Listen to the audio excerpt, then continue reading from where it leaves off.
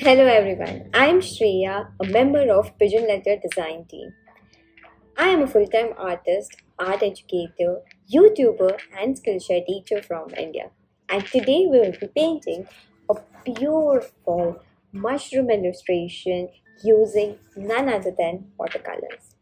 So get excited, grab all your materials and let's get started.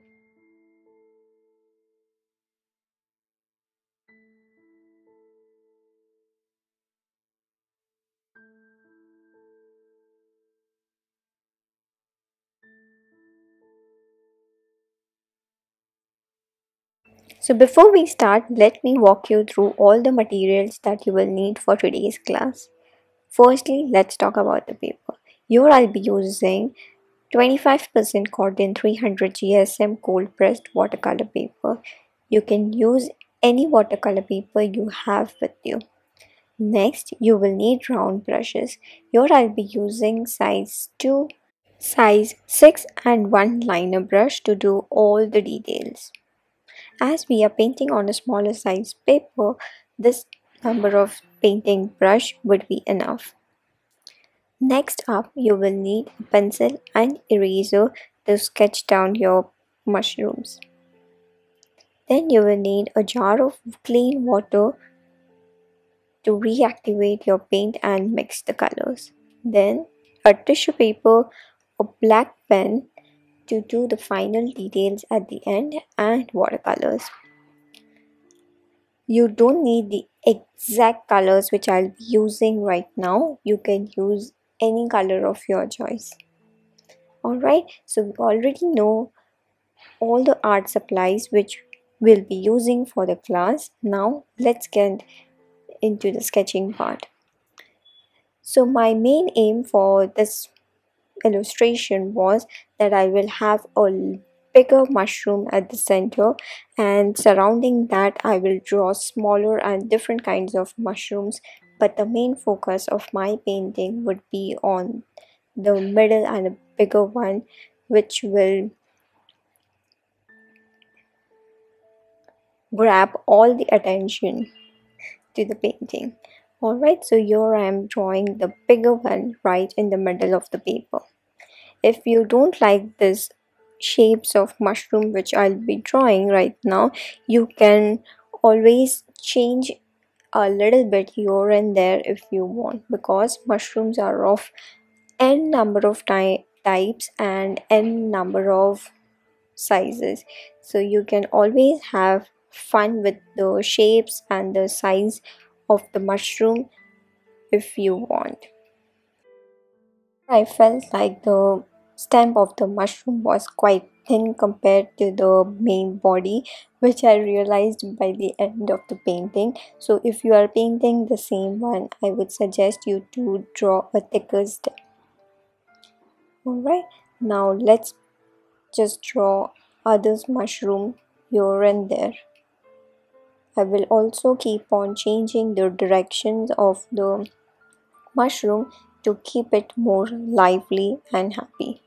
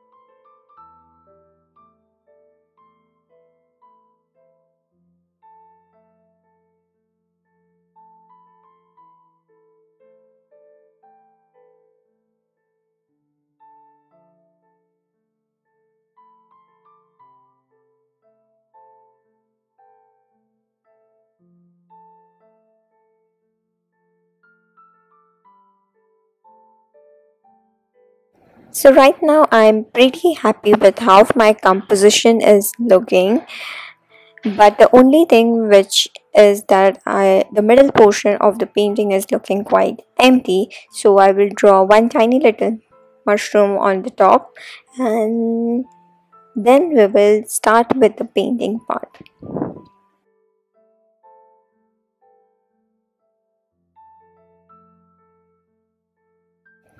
Like I said before, I want the center mushroom to be the main element of our painting, so I will paint that mushroom quite bright. So here I'll be using Indian yellow, deep yellow, and a little bit of Korakuen gold to paint this one. So I will again start with the lightest value of the yellow, and while I'm painting, I will keep on changing the color and mixing it while the color is still wet. So first I used Indian yellow because it is quite a bright yellow color, and then I added a little bit of deep yellow, and now lastly at the ends I'm adding Korakuen gold and just blending it together. In case you don't have these colors, you can start with the lemon yellow, cadmium yellow, and to your cadmium yellow you can add a little bit of burnt sienna to get the similar color, and you can use those three combinations to paint your mushroom. Again, if you don't want to paint your mushroom yellow, you can paint it red because that will also grab the attention. Alright, so now I'm taking a darker color and I'm just adding a bit of texture on the right end of the mushroom, and then we will let it completely dry. Once that is dry, we will paint more and more layers on top of it. So while that is drying, I'm painting the bottom of the mushrooms with the buff titanium, and I will add a little bit of yellow and little bit of brown to the same mix to make it a little duller, and I will paint the stem of the mushrooms as well.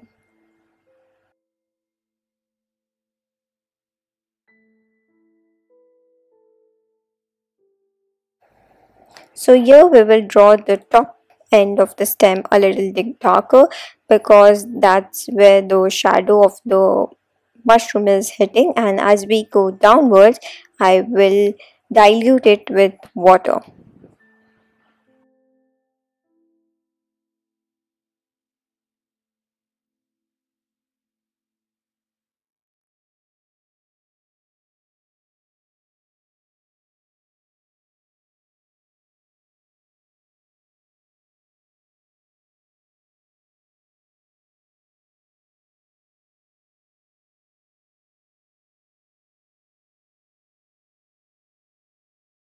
So now while that is drying, let's move on to another mushroom. So I will paint this one in the bright red color.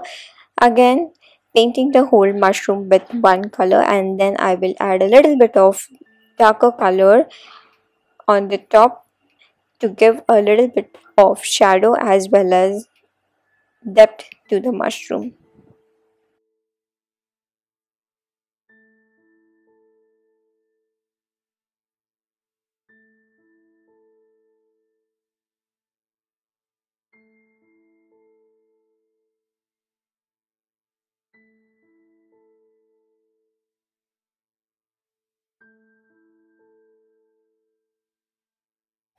And the same way I will paint all the other mushrooms.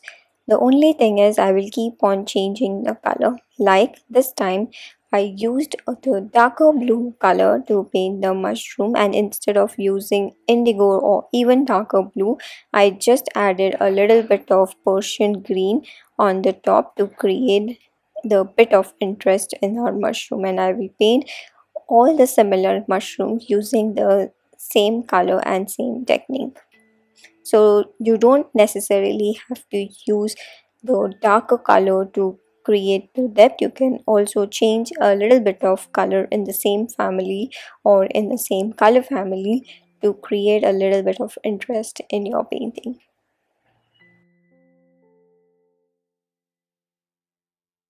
If you didn't know already, I am using pigeon letters wooden handle synthetic brush, which is beautiful as it has a really fine tip at the end, which makes working on a smaller part of the painting so easy. And I love these brushes as firstly because they are cruelty free, secondly I love the wooden handle, and thirdly because they hold their shape so well that working on a smaller object as well as on a larger object is quite easy. Alright, once we have done the blue mushrooms, I will paint the smaller one at the bottom with the same color which we used earlier for our main mushrooms, that is different kinds of yellows. Once that is done, we will move on to the tiny little mushroom which is on the right, and here I am painting it with a very dull green. So to make your green a little duller, you need to add a little bit of burnt umber to your green and you will get the exact same color. Next I'm using a sky blue color to paint the mushroom. You can use cerulean blue, ultramarine blue, any kind of bright blue you have with you. And lastly, for the last mushroom I will paint it with a very light value of red pink color. Like I said before, I'm not stressing a lot on what kind of color I'm using because you don't need the exact same colors to paint this mushroom. You can paint with any color of your choice. You can also switch up to some different kinds of color, or you can use the similar color to paint. Alright, so just have fun exploring the different shapes and colors while you paint this. So while I was talking about that, I colored the stems of all the mushrooms with different kinds of blues, red and brown. So once we have done the first layer of all the mushrooms, I am switching to my smaller round blush and we will start to adding a little bit of texture on the mushroom to create a bit of interest. So here I took quinacridone gold and I'm using the smaller brush that is size 2, and I have started creating small and larger drops on the top of the main mushrooms.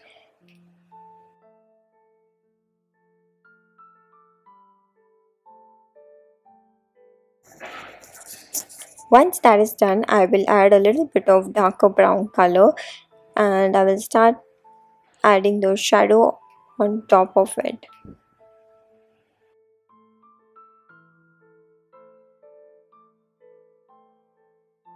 And the same way we will create a little bit of texture at the bottom as well. So here I'm taking buff titanium and dark brown mix and I will start adding tiny little dots at the bottom of the mushroom, as well as same way we will create a little bit of texture on the stem as well.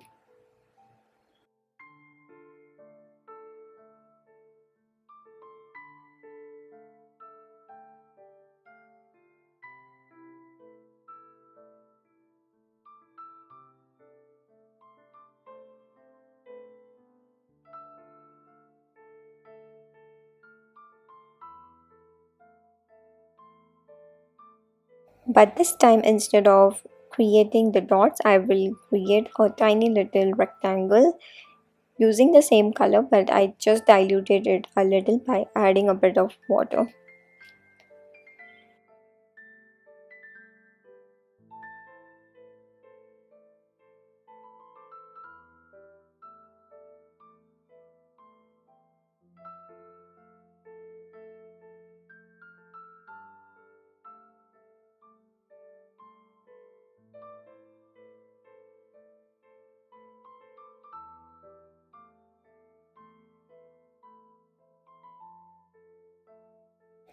In the same way, I will paint the smaller mushroom at the bottom.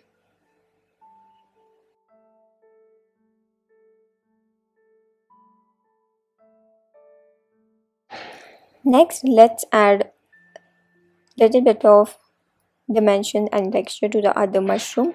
This time, instead of drawing the dots, I am adding lines from the top to the bottom. Again, use the smallest kind of brush which you have, so that painting these small lines would be much more easier.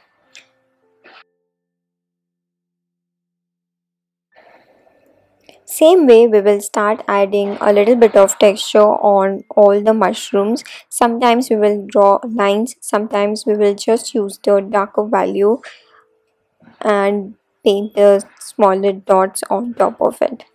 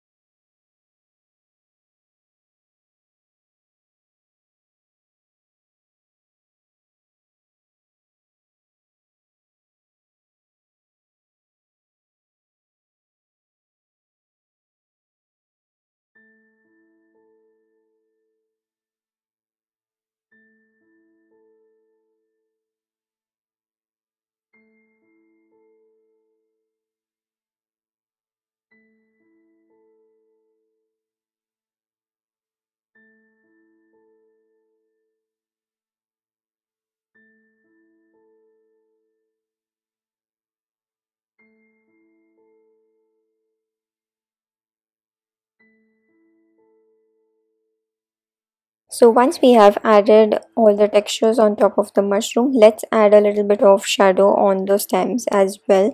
So here I'm using a little bit of darker blue color and I'm drawing a line on the left hand side of the stem.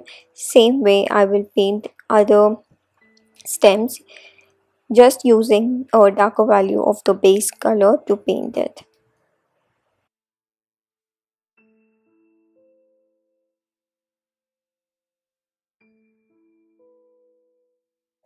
And I'm pretty happy with how my illustration has turned out.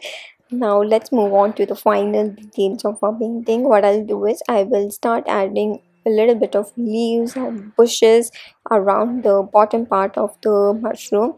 Here I'm using my brush to directly do it. If you are not comfortable using your brush directly, you can always sketch it out with the pencil if you want, but I am pretty confident doing it without the pencil sketch, so I'm doing it with my brush directly.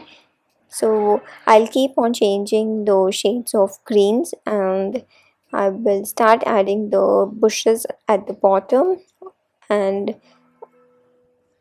small leaves on the top.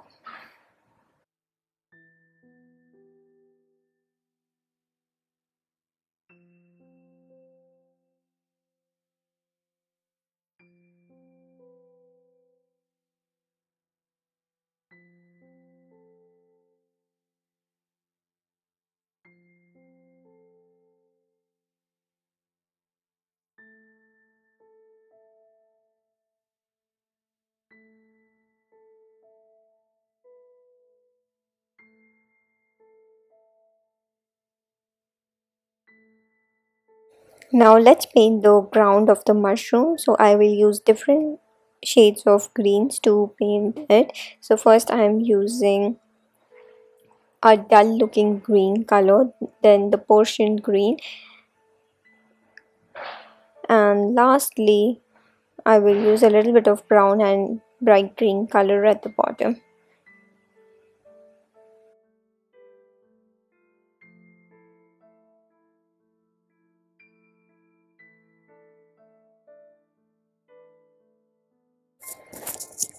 Now that everything has dried on top of the mushroom, I am switching to my liner brush and adding the tiny little dots using the darkest value.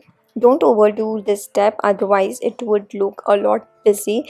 I'm adding very tiny little dots and very little of that to two different mushrooms. I will not do this step through all of our mushrooms. I will do it for some, as the main focus of our painting was the middle mushroom. We will be adding lot more details on that mushroom, and the rest of the mushroom we will not add it a lot.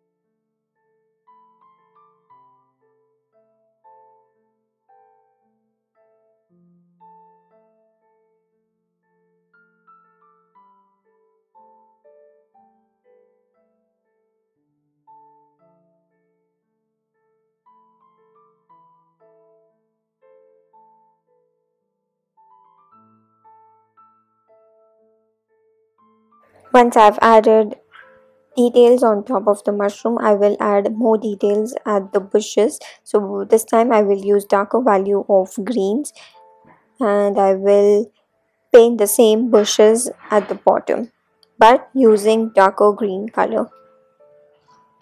Also remember not to cover the whole of the bushes which you have painted earlier with the darker green color, otherwise there's no point in layering a lot. So be sure that you don't do that, just add a little bit here and there. And lastly, I'm darkening the stem of the mushrooms which I left earlier on the right hand side.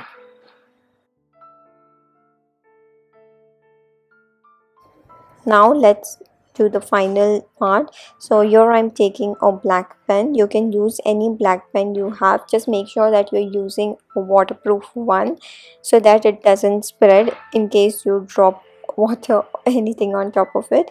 So I will just outline all the mushrooms with the black pen.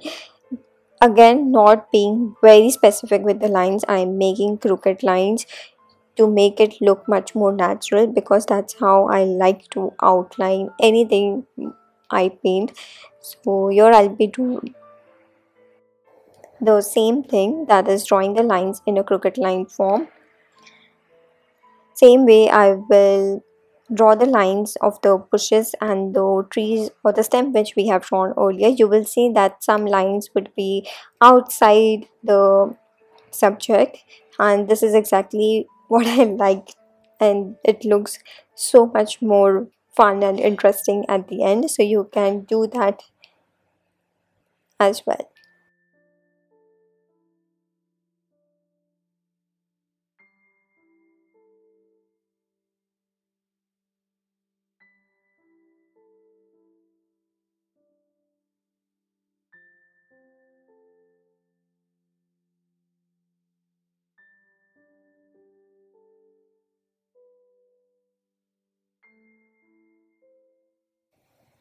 And that's all. I hope you enjoyed painting along with me and you had a little bit of fun with the subject. So do let me know down below, and also let me know what you would like to see next on this page. And yeah, this is how our final work is looking. Beautiful, right? So I'm really excited to see all of your work. So if you do paint, then do let me know by tagging me and by tagging pigeon letters. And yeah, I'll see you guys really soon in the next video. Bye.